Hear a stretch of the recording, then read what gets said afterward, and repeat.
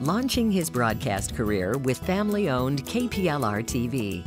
Ted Koplar worked behind the scenes, producing sports programming and other shows.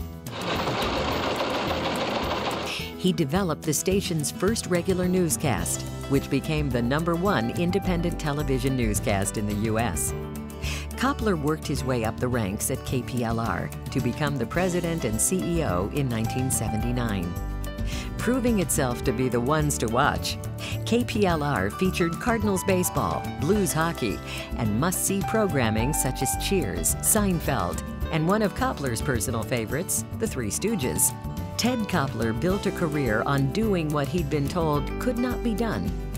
He grew KPLR TV into one of the most successful independent television stations in the country, launched an animated TV sensation that swept the nation, and pioneered a revolutionary technology that made television interactive, among many other accomplishments. This is World Events 80. All of this was done with courage to contravene traditional thinking and an appetite for risk that would characterize his career and leave a lasting impact on the broadcast industry.